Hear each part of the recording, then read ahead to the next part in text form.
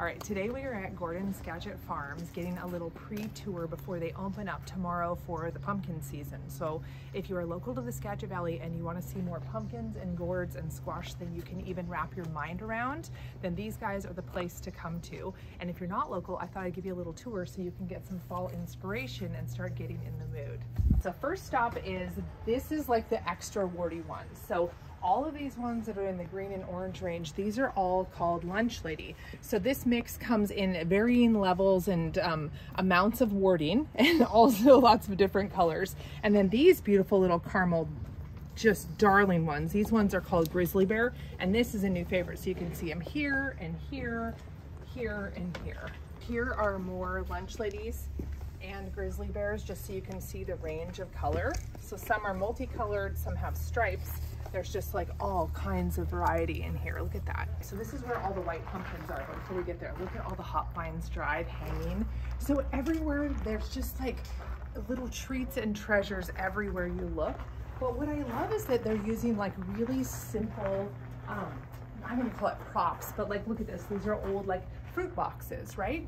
But he's got them stacked in this beautiful way to make a shelf, and then has all of these gorgeous white and kind of bluish pumpkins displayed in mass. So you can make a real statement using very simple things. And then look at this beauty. So this is Sweet Annie and Hops are making up her dress, and then she has a white pumpkin head. Isn't that so cool? And then again, here you've got, again, the fruit boxes with all the white pumpkins on that. And like, look at that. You could totally do that at home. You could just find these at like a local antique store, or if you have these laying around. But isn't that such a cool way to display pumpkins? I just love this. Okay, so one of the things that I love the most, in addition to all the beautiful things that they grow, one of the owners, Eddie, is also an artist. So you can see throughout the farm, you'll see paintings of their farm and the landscape and pumpkins in amongst all of the bounty from the farm. And then you can see they've got the old family flatbed with art and pumpkins. It's just like the perfect combination. So I'll show you a few more. In amongst all of the pumpkins, you can see Eddie's got his paintings displayed, and then you've got the beautiful dried branches. And again, using like found like things that exist on the farm. So these big fruit boxes is probably for apples or pumpkins here locally, and then more fruit boxes. But it's like the things that would already exist on the farm with the farm's bounty, and then incorporating art into the mix. It's just like, it's too good. Look at this. Like, can you even handle this? I just want every single one of these. Just look at this.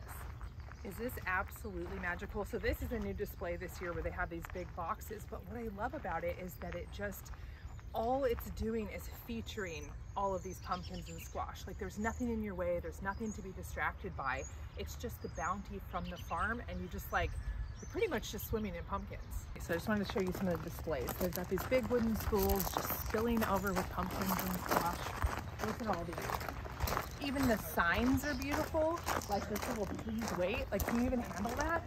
And then over here, this is a favorite variety. This is called American Tondo. Look at that. Isn't that gorgeous? Those stripes. And then just a whole bin of them. And then I just love how he's displayed all of the blues and greens together, just like that whole combination. Isn't that stunning? Okay, and last stop on the tour.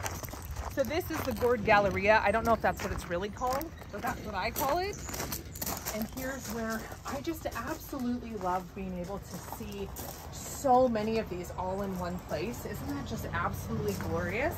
Okay, so if you are in the greater Seattle area and you're within driving distance of the Skagit Valley, this place is so worth making a trip to this fall. So they open up tomorrow, Tuesday the 27th. They have so many pumpkins and gourds and squash, all kinds of fall inspiration. So if you want to make a little trip and get away by yourself and come and see this, there's also the 8-acre sunflower field out there. Or if you want to make like a day of it with the family and bring the kids, there's You Pick Pumpkins, there's cider, there's a corn maze. So you can either go family route or you can go mom needs some time alone route. So either one, there's so much stuff here. So I'm going to tag them so you've got all of the information, but isn't this so inspiring? Even if you don't live locally, there's just so many treasures to be had.